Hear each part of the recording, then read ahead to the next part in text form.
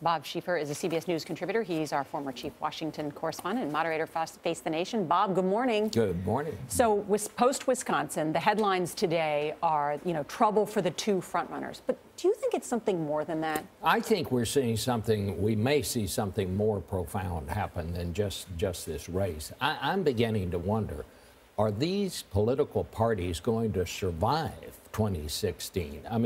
I think the Republicans, I don't know who's going to get this nomination. I don't know if it's going to wind up in Cleveland. If it does, Donald Trump is not going quietly into the night. I think that's one thing we can say for sure. I don't know who's going to get the nomination, but there's going to be a huge fight out there.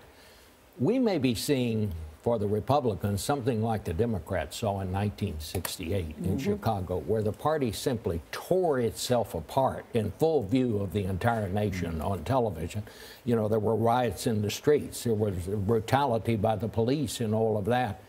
And they not only lost in 1968, they come back in 1972, and they try to institute reforms to correct that. They throw out all the party leaders here, the big city bosses, and all of that. They wind up nominating George McGovern, a good man, but someone far outside the mainstream of the Democratic Party, and he lost in a historic landslide, carried only the state of Massachusetts.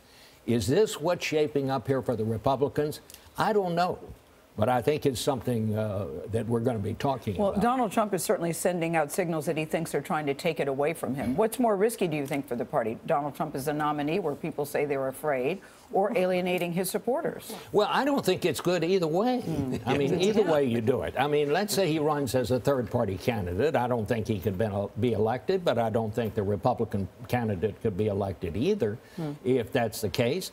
Let's say he is the candidate. And with the numbers that he's running up, the negatives he has among just women voters, I think it's going to be very, very difficult for Republicans. But then you go to the other side here, and let's talk about the Democrats. I don't think this is their finest hour either as a party.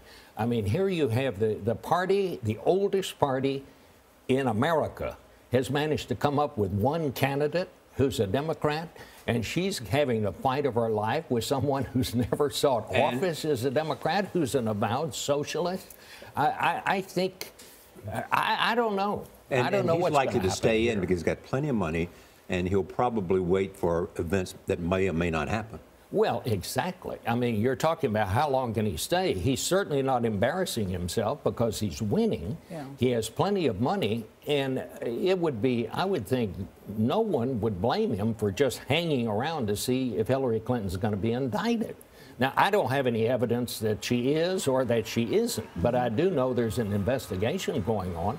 And I think he'd be wise to just hang around and see what happens on that. And if that happens, let's say she is indicted, what happens then? We're at a strange turning point for in both American parties, politics. What role does John now. Kasich play in all this? Because he also says he's staying until the very end. Well, I don't know. He didn't run a very good race in Wisconsin, that's for sure. I think it's part of the anybody but Trump movement. And there is such a thing as anybody but Trump right now, and there's such a thing in the Republican Party as anybody but Cruz. In the exit polls last night, they asked people, if Trump is the nominee, what will you do? Well, 60% of the people said they'd vote for Trump. But you had, I think, 10% said they'd vote for Hillary Clinton. You had 15%, I think it was, that said they'd be interested in a third party, and about 8% that said they wouldn't vote. So that's 35% who said they wouldn't vote Republican. That would be a danger sign to me if I were a Republican leader. It's great to see you. Well, it's great to be here. Great to have you here. I'm glad I brought all this happy news to both parties. We'll see you again, Bob. We call it wisdom around here. Yeah. Brilliant analysis. Brilliant That's what we analysis. call it wisdom. Proud to be here. Thank you, Bob. At my age, proud to be anywhere. Proud to get up in the morning.